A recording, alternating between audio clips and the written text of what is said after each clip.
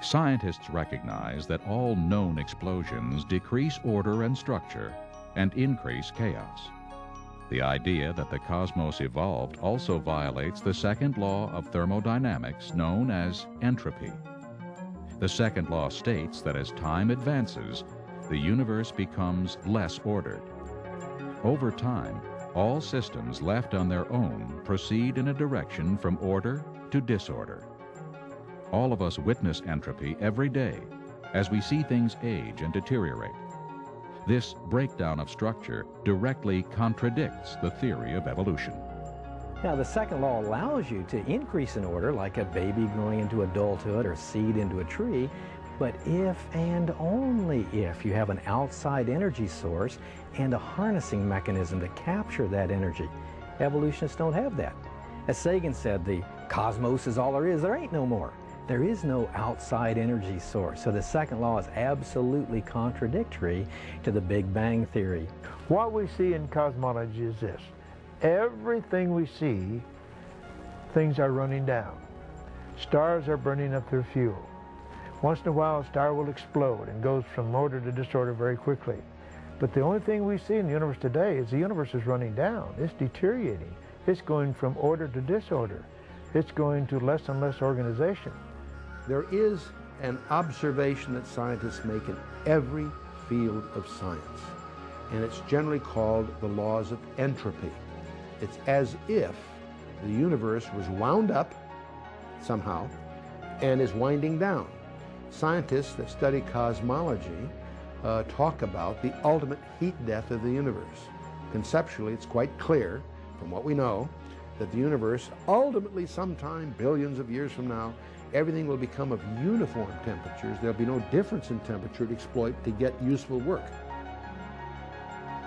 That the universe had to be designed and ordered in the finite past has not escaped the attention of secular scientists.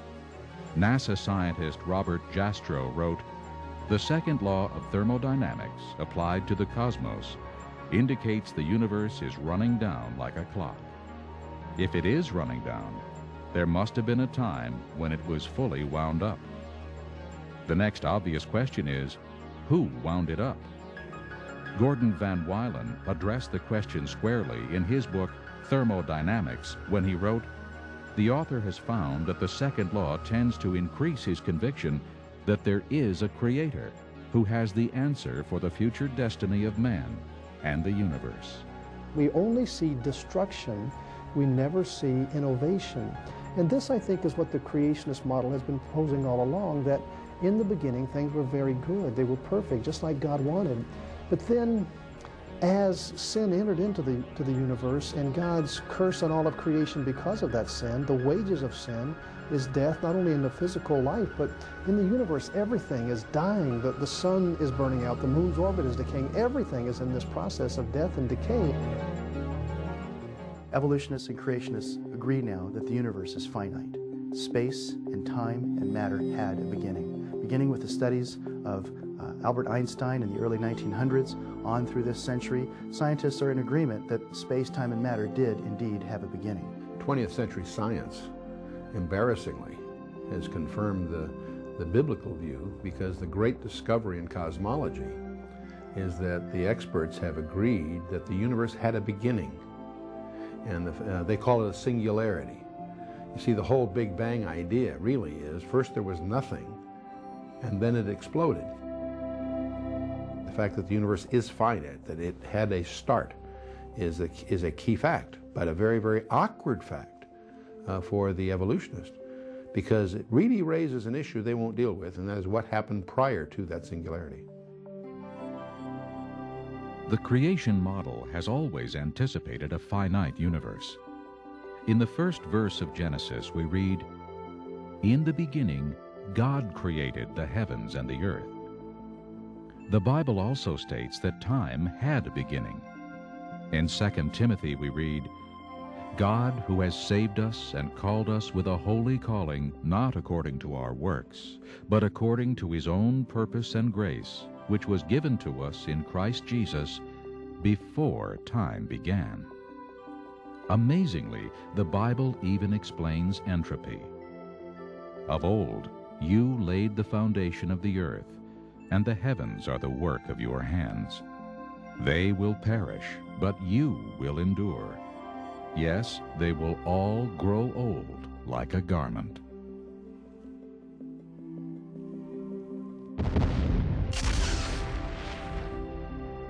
If the universe did not originate from an explosion, the only other option is that it was created, an option that many scientists are not willing to consider. Almost all scientists would try to find a mechanical explanation of how the stars, the galaxies, the planetary system came into existence by purely mechanical means without any intervention of a God in creation. To my mind, they have utterly failed. If you look at the planetary system alone, there have been several explanations trying to show how the planetary system came into existence without any preformation by God, and each one has failed miserably. Many observations contradict the current theories on how the solar system evolved. The most popular theory holds that the solar system formed from an interstellar cloud of swirling gas and dust. If the sun, planets, and moons evolved from the same material, they should have many similarities. Yet each planet is unique. Since about 98% of the sun is hydrogen or helium, Earth, Mars, Venus, and Mercury should have similar compositions. Instead, much less than 1% of these planets is hydrogen or helium.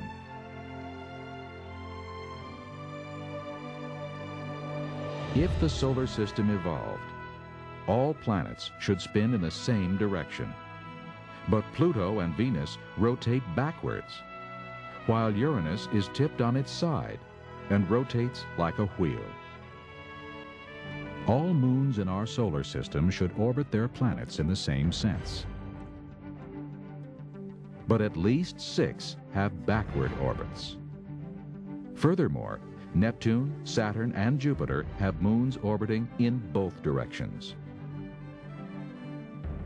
Growing a planet by many small collisions will produce an almost non-spinning planet, since the impacts will be largely self-canceling. Yet, all planets spin, some much more than others. Growing a large, distant gaseous planet such as Jupiter or Saturn poses an insurmountable hurdle for evolutionists, because gases dissipate rapidly in the vacuum of outer space. And even young stars, similar to our Sun, do not have enough orbiting hydrogen or helium to form even one Jupiter. Scientists have no answer as to why 4 planets have rings, or why each planet is so unique. Theories on the moon's origin are also completely inadequate. The moon's elements are too dissimilar to those of Earth's, and its orbital plane and circular orbit offer strong evidence that the moon was created in its present orbit. There is no evidence that the planetary system could have come about by mechanical means. However, the more that scientists began to look at the amazing universe that they inhabited, they began to realize that there were certain factors that were simply very, very fine-tuned for the existence of man, of molecules, of organic. And the more they looked, the more they realized that we are in effect on really quite a knife edge, and there are many, many indications that this universe has been very specially designed and man is at the very center of it.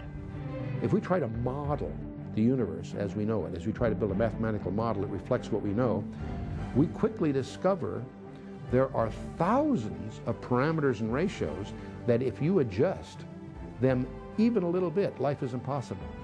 We quickly discover that the Earth was a little closer, a little further from the Sun. It's either too warm or too cold. If it turns at a little different speed, if the masses are a little different, it would hold too much or too little atmosphere. As you start trying to model this, you quickly discover that all the parameters involve an incredibly delicate balance.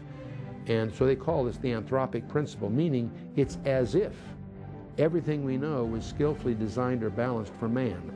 The Earth is at a very specific distance from the Sun, and they have calculated that if we were only 5% closer, the water would boil off from the oceans. If we were just 1% further away, then the oceans would freeze. And that gives you just some idea of what sort of a knife edge we are on. The surface gravity of the Earth is exactly where it needs to be. More, you have too much atmospheric pressure; less, you don't have an atmosphere.